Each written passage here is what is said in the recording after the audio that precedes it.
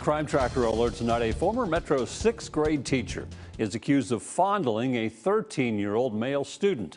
News 2's Andy Cordan has been tracking this story. He joins us now with the latest. Andy. Hey there, Bob. According to Metro Police, the allegation surfaced around Labor Day last year. That's when authorities say Nicholas Keel, then a teacher at Oliver Middle School, went to a student's home and engaged in inappropriate sexual conduct.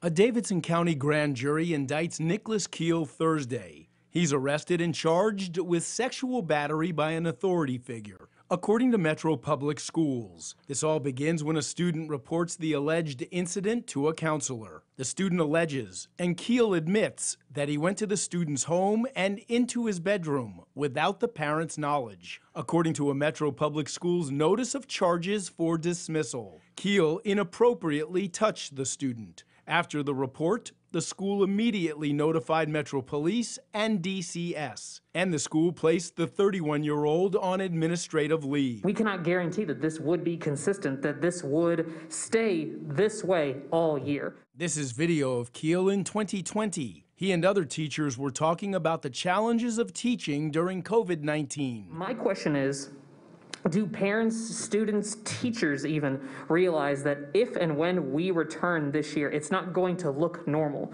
that we're not picking up where we left off in March? After the arrest, Metro Public Schools released this statement. We want all students, families, and staff to know that this type of alleged behavior represents a violation of trust and responsibility and will not be tolerated. Any allegations of inappropriate conduct should be reported immediately to the school or law enforcement so appropriate investigations and actions can be taken.